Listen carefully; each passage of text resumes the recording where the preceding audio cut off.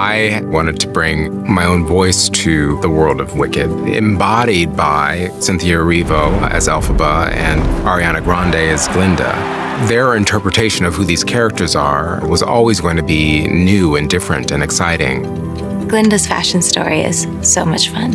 Her interpretation of what that character is and her spirit, her personality, I put them all in a pot and stirred it up, and out came Glinda. For the first bubble dress, we thought we should go pink. I wish you could touch these clothes. There's just all of this pink and fluff. I nearly had a heart attack. Everything was so thoughtful.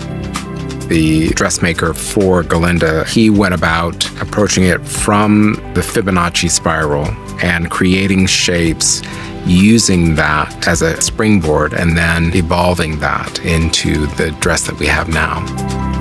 For Glinda, it's much more about curves and softness and femininity. They're kind of rainbow tones.